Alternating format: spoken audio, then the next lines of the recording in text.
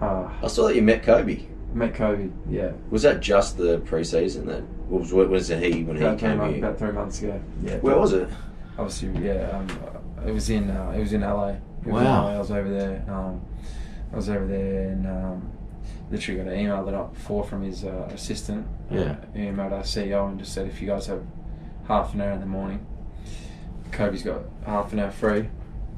And then so I went in and spent, I reckon, 45, 50 minutes with him. Wow. First impressions? Man, I walked, obviously, the news just rest in peace, firstly, and then it was just amazing. I walked in there, and he goes, straight up upstairs, how's your knee, man? What, he already knew, so he did a bit of research on you. How's your knee? All done on staying with the club. You got 7 years, that's great.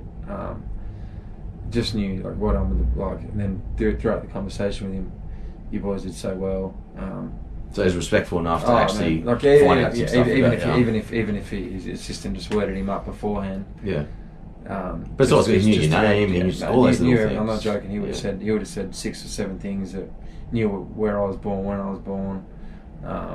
Just amazing. I think obviously he was a big inspiration for me. I'd have him at the dinner table because a lot of my mindset around how I approach training and how I approach games in the last 4 years has definitely been around that Mamba mentality. Yeah. For the full podcast, head over to www.talkingwithtk.com or on your podcast app, simply search Talking with TK.